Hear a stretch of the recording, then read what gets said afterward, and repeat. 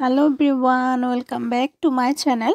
আজকে আমি আপনাদের সাথে একটা অন্যরকম ব্লগ শেয়ার করব। আশা করি আমার ব্লগটা আপনাদের কাছে ভালো লাগবে। তো আজকে আমি শেয়ার করব 1 থেকে 5 বছরের বাচ্চাদেরকে নিয়ে লং জার্নিতে যেতে হলে কি নিয়ে যেতে হয়, আর আমি বিশেষ করে আমার বেবির জন্য কি নিয়ে যাচ্ছি সেটাই আপনাদের সাথে শেয়ার করব। কারণ সব বেবির ফুড হ্যাবিট তারপর সব বেবির কিন্তু সেম না। তো এই জন্য আমি আমার বেবির জন্য কি নিয়ে যাচ্ছি সেগুলাই আপনাদের সাথে শেয়ার করব, যদি আমার আইডিয়াটা আপনাদের কাজে আসে। চলুন তাহলে আপনাদের সাথে শেয়ার করি আমি কি নিয়ে যাচ্ছি। তো আমি নিয়ে যাচ্ছি বেবির জন্য কিছু স্যালাইন। এখানে যেহেতু বেবিদের ডায়রিয়া হলে কোনো ওষুধ দেয় না, শুধু স্যালাইন দেয়, তাই আমি স্যালাইন নিয়ে যাচ্ছি। আর আমি বেবির জন্য একটা অয়েল নিয়ে যাচ্ছি। বেবির যদি নোজ ক্লোজ হয়ে যায় আমি এই অয়েলটা ওকে যেন দিতে পারি, এই জন্য। তো আমি নিয়ে যাচ্ছি বেবির জন্য একটা প্যারাসিটামল, যেন বেবির যদি কোনো জ্বর বা ঠান্ডা লাগে ইনস্ট্যান্ট আমি দিতে পারি। তো আমি নিয়ে যাচ্ছি ওর জন্য একটা মস্কিটো ক্রিম। বাংলাদেশে যেহেতু প্রচুর মশা, এজন্য তো আমি ওর জন্য ব্যান্ডেজ নিয়ে যাচ্ছি। আর নিয়ে যাচ্ছি আমি একটা থার্মোমিটার। আর আমি ওর নখ কাটার জন্য একটা সিজর নিয়ে যাচ্ছি।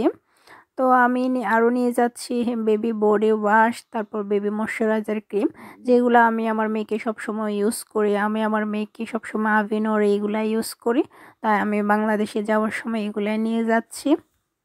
বেবি যেহেতু ন্যাপি পরে, তাই আমি ওর জন্য ন্যাপি র্যাশ ক্রিম নিয়ে যাচ্ছি।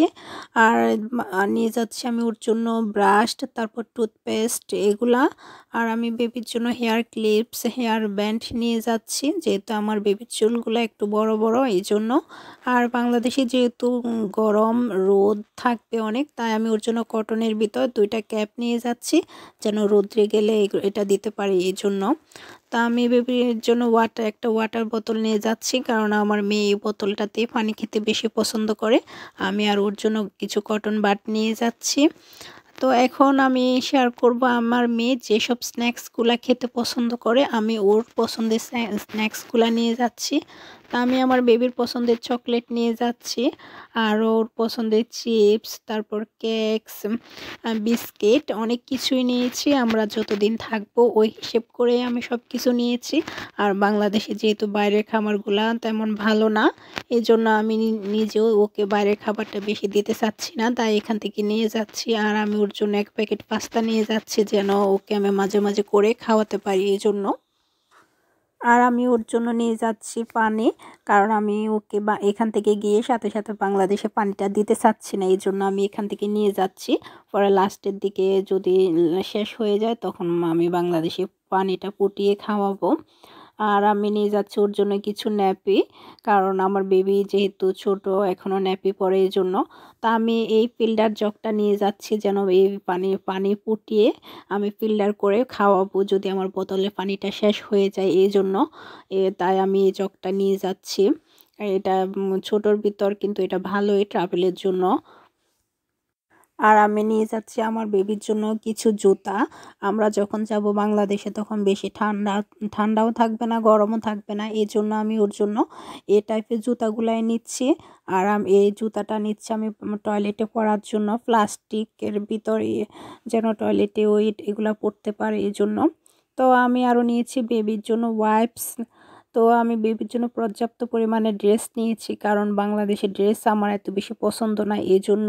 তো আমরা যতদিন থাকবো ওই হিসেব করে আমি মোটামুটি ভালোই ড্রেস নিয়েছি। ওটা আমি বাংলাদেশে যাওয়ার একটু আগেই করে ফেলছি। যখন আমি যেমন ব্যাগটা গুছাচ্ছি তখন ভাবলাম একটু আপনাদের জন্য ভিডিও করে ফেলি। তো আমি যখন বাংলাদেশে যাওয়ার আগের দিন আমি আমার মেয়ের জন্য শক্ত টাইপের কিছু ফ্রুটস নিয়ে যাব, যেমন আপেল, আরও শক্ত টাইপের আরও অনেক ফ্রুটস আছে, ওইগুলো নিয়ে যাব। কারণ বাংলাদেশে গিয়ে আমি প্রথমে সাথে সাথে ওকে বাংলাদেশে ফ্রুটস খাওয়াতে চাচ্ছি না, পরে আস্তে আস্তে কয়েকদিন পর সব কিছুই খাওয়াবো, যেন প্রথমে গিয়ে না খাওয়াই, এই জন্য আর কি। তো আমি এই জন্য শক্ত টাইপের কিছু ফ্রুটস নিয়ে যাব। আর ওর জন্য আমি অনেকগুলা ইয়োগurt নিয়ে যাব চিন্তা করেছি। তো ওইগুলো আমি যেহেতু যাওয়ার আগের দিন প্যাক করব, তো হয়তো বা আপনাদের সাথে শেয়ার করতে পারবো না, এই জন্য আমি এখন বলে দিলাম আর কি। তো আমি ছোটোখাটো জিনিসগুলো জিপলক ব্যাগের ভিতর নিয়ে নিয়েছি যেন আমি আমার প্রয়োজনের সময় তাড়াতাড়ি খুঁজে পাই, কারণ ছোটোখাটো জিনিসগুলো কোথায় রাখা হয় অনেক সময় কিন্তু প্রয়োজনে খুঁজে পাওয়া যায় না। আর যদি এরকম একটা ব্যাগের ভিতর নিয়ে নেওয়া হয় কিন্তু খুব সহজে আপনি প্রয়োজনের সময় খুঁজে পাওয়া যায়।